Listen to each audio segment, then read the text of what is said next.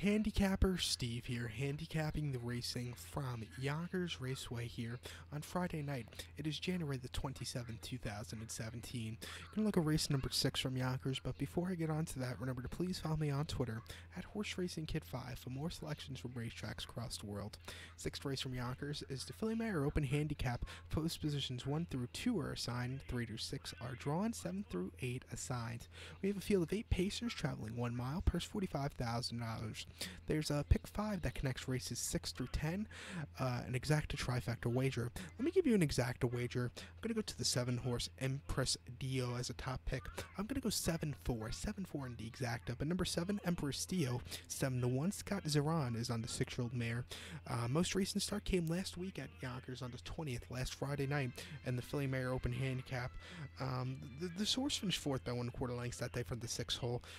Closed up in the stretch, but just didn't have enough, just had a little bit too little late, or it just didn't have enough basically. I think today this horse should really do well second start at Yonkers. I think horses need a start when they come here. Start before, this horse was running down at Dover down in Delaware on 3rd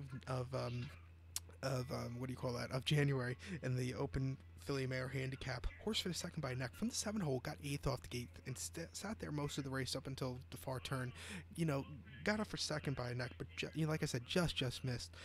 It was a decent second place finish, and then start before on the 27th of December at Dover on a fast-going winner of over in the Open Handicap for winners of over a certain amount. Horse won by a neck, closed up from the 7 hole to really get that victory.